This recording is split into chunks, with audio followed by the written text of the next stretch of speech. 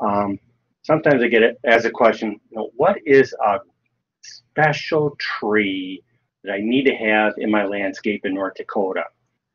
And to me, I think one of the answers, you have to consider a birch tree. Why? Because birch has amazing bark. And bark in North Dakota is so important because, for goodness sakes, our trees are leafless for most of the year. So, like, why should we care about like a crabapple that blooms for 2 weeks? Care about something that has great bark all winter long. And so consider a birch tree. So now we got an expert to tell you about birch trees. Greg Morgenson has been an urban forester for decades. He is a top researcher from this nationally acclaimed Woody Plant Improvement Program, and we're so fortunate to have him here tonight. So, Greg, please welcome to the forums. Thank you, Tom.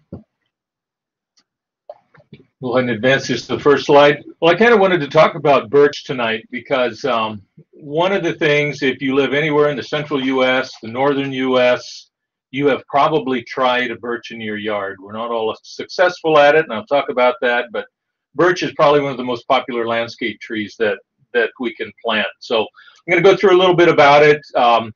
Birch, why they do well, why they don't do well, some of the things we can do to make sure they do perform up to their best, and then maybe go into some of the species and cultivars after that. So there's many cultivars of birch and species of birch. Not all birch are created equal, so there's many different species out there, and a number of them we can use in our landscapes here in North Dakota. They offer a very striking addition to the landscape. And I want to say when they're sited and planted properly, where the climate is suitable for their optimal growth. And that's really the key to this, where they're planted correctly in a suitable environment. Well cared for spruce and home landscape provide attractive seasonal interest, as Tom mentioned, the bark through the winter, and also all the traditional tree benefits of wind protection, shading of a home, just making a living environment a little bit better. As we've progressed in birch about the last 30, 40 years, we've actually started doing a lot of different changes, selecting for plant form to make them a little more adaptable to landscapes. There's upright forms, there's small forms, the old traditional European weeping birch is still in use, hopefully not for long, but still in use. So there's a lot of different forms you can place in a varying sized landscape. A lot of different foliage textures and colors, got everywhere from green to purple foliage. Generally, most of them turn a yellow to brilliant yellow in the fall, so you've got that extra season of interest there as they start to shut down in the fall. And the bark on them, and Tom mentioned bark, there's so much variation in the bark of birch. I always thought a really neat planting would be to not just have one species of birch, but maybe have 5, 6 different species in a planting and mix up that bark texture in them. They're everywhere from brilliant white to salmon colored to highly exfoliating. So there's a lot of different bark textures that you can choose from. So we have this nice birch in our yard. It's grown for a while, and then suddenly over a couple of years it's dead. So what happened? What happened to my beautiful birch? Well, most birch are planted outside of their optimal growing conditions, and birch under stress run into all kinds of problems. So the result is decline and death. The picture here, you're going to have moisture stress. It's planted in a dry spot, high soil pH. It looks like it's in a western environment with a higher soil pH. You have reflected heat from that street. One thing you don't want is a lot of reflected heat on a birch. Plant competition, and these all start to contribute to decline in birch, and really is the problem with their decline and eventual death. One thing we need to remember about birch, and we use them in our landscapes, but they're really far out of their native environment when we put them in those landscapes. They're naturally found growing in the northern U.S., Canadian provinces, mountain forests, pretty evenly moist shaded, cool soils. Cool is a key there. and slightly acidic to acidic soil pHs. And they generally grow on sunny sites where their crowns are sunny, with similar site requiring species. So there may be other trees or shrubs mixed in that's like the same conditions. And there's minimal ground vegetation. There's not a lot of brome grass or turf grass. And the trunks are often shaded for a portion of the day. The root systems generally are always shaded for most of the day. So we're really trying to move birch into an unnatural environment in our landscape. So where do we plant birch? We take birch, we take them into our landscape, we put them out in the front of a lawn, generally just grow them by themselves, turf up to the trunk, unless you do a little bit of control on it. Heavy turf, light, shallow watering instead of less frequent, deep watering. And they may grow for a while and start doing very well, but at some point they start to decline. And the tree in the picture on the left there already has dead stems up in the top of there, probably from bronze birch borer, which we'll talk about. The turf to the trunk of the tree is probably one of the biggest things that end up causing a lot of damage. Birch are very thin barked, and so we run around them with mowers, we run around them with string trimmers, and we eventually damage that bark to the point that the tree is really no longer function properly. So in the landscape, that sets us up for a number of problems. Bronze birch borer being the number one. I'm sure you've all heard of bronze birch borer. We've got some lesser problems, birch leaf miner, which is cosmetic, but can really cause some severe defoliation in a heavy infestation. And if you're here in the valley or some of the other places out west with high pH, you get this yellow chlorosis on the foliage. So those are all indications that you're going to have problems with your birch. If anything else we learned tonight, we'll learn about bronze birch borer and why this is such a problem. You've all heard of emerald ash borer from Asia. Bronze birch borer is its close cousin from North America. Very closely related species, emerald ash borer in ash, bronze birch borer in birch. So we have our own borer that's native to our country and has been here for millenniums. So our species have evolved with that. The North American species that have evolved with bronze birch borer have, and I kind of group this three ways: poor to fair to very good tolerance to bronze birch borer.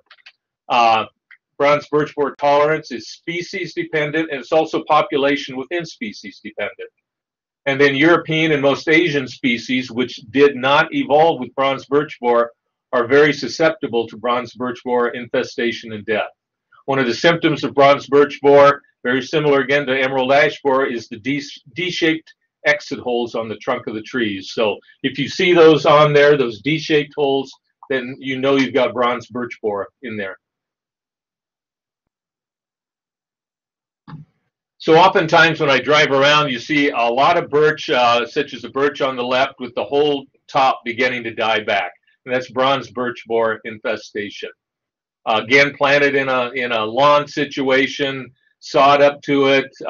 We may think we're doing pretty good care for it, and other trees like an elm or an ash or an oak would perform well there, but birch out in that full sun environment with a warm root system just does not perform well. Again, you see the D-shaped exit holes, and then also you start seeing woodpecker damage in there. The woodpeckers know that those larvae are in there, so they'll go in there and start tearing up those trunks too. And then eventually you've got death of that tree. So how can we avoid all this? Well, the first one is to plant tolerant species and cultivars. Avoid the European and Asian species. We all like the European cut leaf weeping birch. Unfortunately, if you were to take all the birches and say which one is the most susceptible to bronze birch borer, it'd be the European weeping birch. Plant in an optimal planting site, mulched, root-shaded area, north or northeast side of your home. Avoid the real open, dry, full sun planting sites on the sites on the south and southwest. So if you can shade those roots during the day and keep them cool and keep them mulched, you go a long ways towards improving the health of that tree. Avoid damage by mowers and string trimmers. Whoever's doing your lawn care, make sure that they stay away from them and try to have a mulched area around there so you totally avoid it.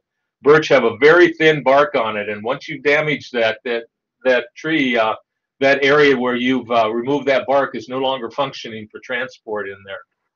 One thing, avoid granular herbicides. People like to spread weed and feed all over their lawn. You're actually spreading 2,4-D granules all over in there that can leach into that root zone. Avoid those type of materials around them. I would say avoid them around all trees, but birch can be very sensitive to it. Keep your pruning to a minimum. You don't want to go in and prune a lot of wood out of that tree. Just do some general maintenance type trimming, and if you can, leave those limbs lower where it shades the trunk, shades the soil around it a little bit. And a good thing to remember, the warmer, drier, and more exposed the site, vigor will decline and stress will occur. It's just pretty much a given on birch. So a little bit about site-wise, try to water deeply during dry periods. I mean, people like to irrigate their lawns. They do a lot of shallow, everyday irrigation or every other day. That's really not getting down in that root zone area and then getting that water level that they need. So avoid the real shallow ones, maintain a cool root run. Mulch, if you can mulch out to the drip line is ideal, especially on birch. If you can keep that mulched area wide, that's the best way you're going to keep those in good health. Additional birch problems, chlorosis. I just took this picture last summer. Actually, I was taking, or summer before last, taking pictures of elm. And what it shows here, though, you can see how well that elm is doing on a boulevard planting here in Fargo. To the left of it is a birch. To the right of it is a red maple. Those bright yellow trees are not adapted to our clay, high pH soils or the pH soils further west in the state. So if you don't have a site to plant a birch on, don't plant a birch. Select a tree that's going to do well in that area. Sapsucker damage. If any of you have birch, you've probably seen this. Sapsuckers are a woodpecker. They'll drill around and around that tree, and they'll actually drill hundreds of thousands of holes in there. And at this point, they're not looking for anything inside the tree. They actually wound it so that that tree oozes sap, and then they can basically lick that up. They don't suck it out of there, but they lick it up. The sap on the birch is sweet, and they like that. As I said, the bark is thin, so that's one of the trees they really go for, is those thin barked trees. Basically, at this point, it is hard to recommend what to do for it. People have hung snakes and owls and metal pans and tanglefoot all around them, and the sapsuckers still will go to the tree. The best thing I think I have heard is to take 3 or 4 bamboo stakes or some kind of wooden rods or poles and tie them around the trunk of that tree so it interrupts their feeding pattern. Excuse me. So if you can interrupt that pattern of the bird going around the tree, you want to do that. Woodpeckers are also protected migratory birds, so you really can't do anything otherwise to get rid of them. What to plant and what not to plant. And as I said, avoid European white birch and cultivars of that, such as the pendula or the weeping one and the cutleaf weeping. They're very, very highly preferred by the bronze birch borer. There's purple leaf cultivars that are very attractive in the landscape. And I know I see them more and more in the landscape, but one thing to remember, they are either that species on some of them or they're hybrids with that species, the European white birch. So they're also going to be very susceptible to bronze birch borer. The North American species that have evolved with bronze birch borer have some low tolerance to very high tolerance in certain species and cultivars. And examples of some of our native species include paper birch, the gray birch, river birch, yellow birch, and sweet birch. And I'll talk about a few of those here. I think we're all familiar with paper birch. It's another one of the white barked birches. It has some exfoliating bark on it. It's native across the whole northern tier of the U.S. This is a birch that's native to North Dakota, one of our 2 native birches. And paper birch and then the western Rocky Mountain birch are also native to North Dakota. But paper is found in areas across North Dakota. And it has some tolerance to bronze birch borer until it's placed under very stressful growing conditions. But generally, birch, of the birch species, paper birch has more tolerance to bronze birch borer than many of the other white-barked birches. Populations from the northern Midwest are generally those that are best suited for North Dakota conditions. We don't want to take a paper birch from New England or from northern Canada and plant it here and expect it to do well under our conditions. So North Dakota, Minnesota, Montana type populations are best. There's a number of paper birch cultivars that we have in testing out at our horticulture farm. The one pictured here is Renaissance Reflection, does very well. It's somewhat pyramidal, very nice dark green foliage, bright white bark. So it's kind of one of them that we tend to recommend a little bit.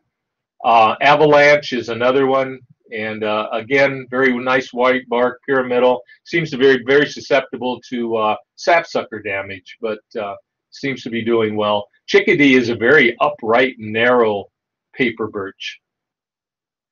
One of the paper birch that has gotten national, I guess, recognition and is being widely used across the northern U.S. is Prairie Dream paper birch, and this is available in most nurseries in the area, garden centers. And this is a selection out of the NDSU Woody Plant Program, and it originated from a birch population in the Killdeer Mountains of North Dakota. So the Killdeer Mountains, well north of Dickinson, you're out in a stressful environment with low humidity. This tree growing in that area has adapted to those conditions, these population of birch. And so Dr. Dale Herman, our previous head of the Woody Plant Program, grew a population of birch from the Killdeer Mountains and selected Prairie Dream out of that. Very bright white bark, attractive, grown as a multi-stemmed, as most white-barked birches are, and does very well in our area, and it's pretty readily available now also. I want to talk a little bit about river birch. River birch is probably one of the most widely used landscaping birches in the U.S., but it tends to be used further east of us and further south for two reasons. One was cold hardiness within a lot of the populations, and the second one is they tend to have iron chlorosis on high pH soils. So we've got two problems that we had to overcome there. There are a number of paper birch that are around and growing. I do see them. Some do well and some do not. Again, I'm going to put a little plug in for one of our releases. This should be available in 2019. This is one called Northern Tribute River Birch. Very shaggy, exfoliating, whitish, cream-colored to salmon-colored bark, full-size tree. And as you can see, the foliage in the picture, this is growing on a pH of about 8.2. So it's got tolerance to higher pH soils. And again, this came out of the birch program at NDSU. Dr. Herman had found or had heard of a tree, a river birch tree in all places, Dickinson, North Dakota, which is probably one of the most unusual places you would find a river birch. Grew again a seedling population from this and selected Northern Tribute river birch out of there. There's been 3 of the major landscape ornamental nurseries get this tree into tissue culture, and they're now in their production programs and should have that available in 2019. Asian white birch. For a while, this was kind of touted as a replacement for European white birch, very cold hardy, well adapted to North Dakota, high pH, soil pH tolerance, but it was found to be susceptible under stressful planting conditions. So again, we go back to that proper siting and care for them, and there are several platyphylla or Asian white birch that are available. Again, one of the birch out of the NDSU program that's kind of taken the birch world by storm across the country is Dakota Pinnacle, a very upright, compact birch. Does very well in the landscape, 40 to 50 foot in height. Very nice deep green color, bright white bark, a very uniform, predictable shape to it, and it's pretty widely available. So of the platyphylla birches, Dakota Pinnacle is probably now the go-to tree. There's one out of Canada now, out of Jeffries, working with Bailey Nurseries in Minnesota. It's called Parkland Pillar. And basically what this is it's called just a tissue culture variant out of a tissue culture population of Dakota pinnacle birch, one was noticed that was very columnar in form. Instead of the broadly columnar, it was narrowly columnar. So that was selected and named as Parkland Pillar. Very, very narrow upright birch. So you're going to have a spot where a very narrow tree will be the tree to plant. I want to talk about a little bit of other birch possibilities. There are other species. Yellow birch has a huge range to the east of us. Comes quite a ways across Minnesota, the whole tier of northern states. Generally not used as much in a landscape situation because it doesn't have the bright white bark.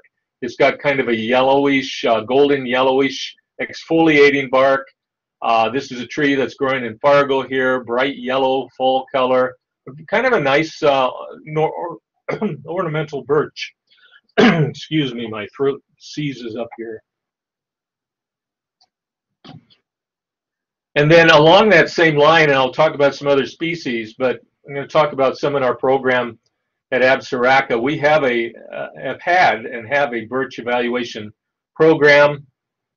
We have a large planting of birch. A number of them do well. A number of them are in various stages of decline and death.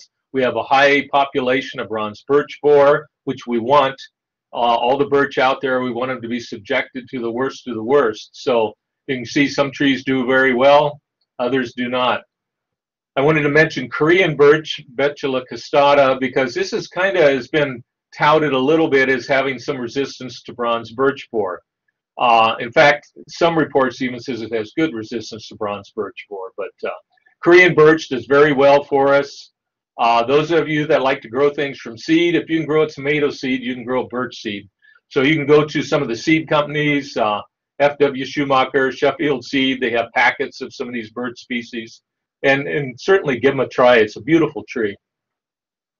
Another one along that same line, but with even more exfoliating bark, is the Hurrian larch. It's kind of a smaller tree. Again, it has been said to have resistance to bronze birch borer, very pH adaptable, very exfoliating bark on it, a really, really pretty plant. So again, if you come across seed of that in a packet, give it a try.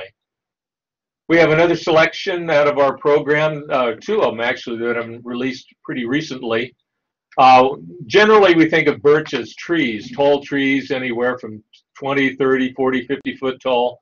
This is one called cinnamon curls. This is a Betula costata, again, a Korean birch. And at about 30 years of age, this birch is 9 foot by 9 foot, so very small, fits in a very small landscape, very attractive exfoliating bark. We've got one nursery that now has it in tissue culture, so hopefully down the road here, not too long from now, we'll be able to get this birch and use it in our landscape. But to have a very small birch in the landscape with this type of bark that's hardy here, it will be a real plus for us. We just released another birch that we're getting out into the trade, and it's called Tianqian birch. It's from northern China. Very, very columnar in form, very drought tolerant, very pH tolerant. So we hope this gets picked up by the nurseries also, and we can get that out. But so from all this, there's a lot of birch species you can grow. You just need to provide the suitable conditions for them, those that are adapted to your area. So thanks a lot, and if you have some questions, I'll try to answer them. Okay, thank you, Greg. Okay, we got a lot of good questions here. How about just give us a ballpark? We got a healthy weeping birch. Okay, so let's assume it's under the proper environment.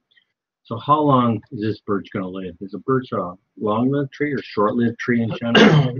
Birch, the rule of thumb is if it's 40 to 50 years old, then you've done a really good job. So if you can keep it in good shape, and they can certainly live longer than that. We know they can live longer than that. But yeah, if you're doing it right and just taking care of it like that, I guess I wouldn't change anything and just keep going. What do you think about rock? Is that a good mulch around a birch tree? I guess I don't have a big preference between rock and wood mulch. Rock is fine with me. I know some people don't like it. The biggest plus is it doesn't blow away. And in our climate, if you're exposed to 60-mile-an-hour winds, then you've got all that bark or rain washing out in your yard. So I guess I haven't had any problems with it. And in fact, I see birch doing very well in some small rock mulch plantings. How about the heat buildup from the mulch? Yeah, I have heard that, and I guess I just haven't tested that. But okay, great. What's the best paper birch for a higher pH? the best paper birch right now to go to your garden center and buy is Prairie Dream paper birch. Is that better than a yellow birch? On their high pH soil, depending on high pH, I don't know what the pH is, up to about 8 or so, you can grow yellow birch. Above that, Prairie Dream will grow up 8.2, 8.3 pH in your soil. So why would it grow a yellow birch instead of Prairie Dream? Why would you? Yeah. Why don't I just get a Prairie Dream? Well, yeah, you could. The one thing is Prairie Dream is a white bark birch. Yellow birch is a yellow, coppery, creamy colored birch. So both of them are very attractive trees. I guess I wouldn't limit myself to one species or cultivar. How about how far do birch borers travel? And this person doesn't know of any other birch trees at least 5 blocks in any direction. Well, they're a flying insect. Yeah. If we go by emerald ash borer, which is 1/4 to 1/2 mile, then I would think bronze birch borer would be about the same. They'll find a sad birch tree. Well, what they do, yeah, and what I should mention here, when birch decline, they release a chemical, and so the bronze birch borer zeroes in on that chemical that's released by a declining birch. Greg, do you like understory plantings or like hostas in the mulch under the birch? Sure, yeah, understory plantings, non-competitive understory plantings, especially hosta with large leaves to shade the soil would be good. You know, you mentioned starting some of these exotic birches from seed. Mm-hmm. So like, come on, man, what kind of time frame are we talking about to get to a 4-foot tree? Like, is that for my grandchildren or what?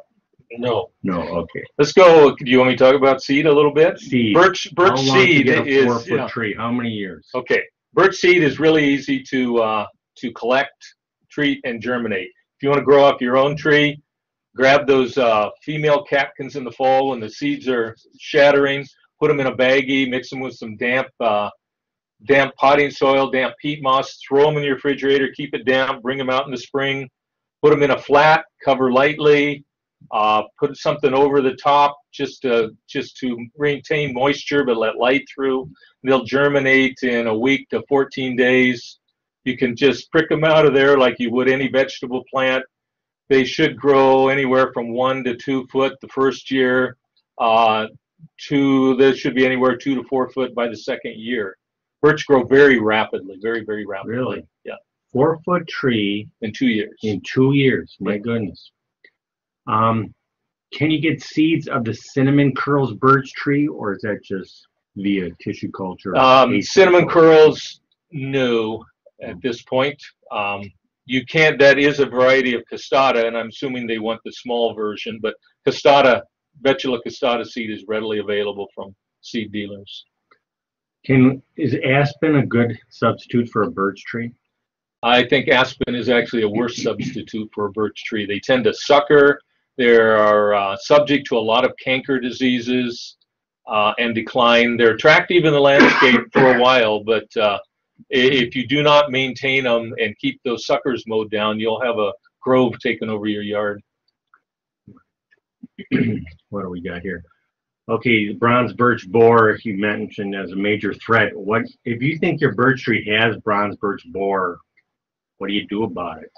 Get somebody out there to confirm that. If you have a local garden center person, certified arborist, make sure that that's what you have, and then what control they would offer for that. I'm not into chemical control on trees. I like to plant trees that we're not going to need that on. But there are some chemicals, systemic chemicals, that birch can be treated with if the infestation is light. If it's a heavy infestation, do your cut at ground level and rid yourself of the problem. But light infestation, there are some systemic insecticides. So we'll see the damage starting from the top of the tree because the vascular system has been destroyed by the borer. Right, in that area. So the top of the tree gets the last drink of water. So yeah, you'll see the symptoms there. And I was taught that if you see more than 1/3 of the tree died back, then it's hard to save the tree because the vascular system has been so much destroyed. And there are insecticides, systemic insecticides, imidacloprid, Bayer Advanced Tree and Shrub Insect Control is the magic cure for that. Does clump birch do well in eastern North Dakota? Yeah, clump birch really is birch in a clump of whatever species it may be. But yeah, birch do well pretty much statewide, depending on the proper species and the proper site. Yep. Now you said that Northern Tribute River birch does not show chlorosis even at 8.2 pH. Correct, because I soil sampled right amazing. underneath that. Yes. That's a breakthrough for river birch. Yeah, totally. Yeah. That's a breakthrough. Yep. Because that's an amazing. Yeah. When Northern Tribute does come out, it's a pretty special tree. And also the one thing about river birch is they are almost totally immune to bronze birch borer. They do not produce the chemical under stress that attracts birch borer. So right. If you want a tree that it will not get bronze birch borer, the river birch are one of those. And that can take the heat. That's why the river birch is so special. It can take the heat, doesn't get the borer, but it can't take a high pH. Of your Northern Tribute is an amazing advancement. So fingers crossed, 2019 we'll start seeing some. It's going to be available. Hopefully, yes. Okay, look forward to. Well, so any other questions out there?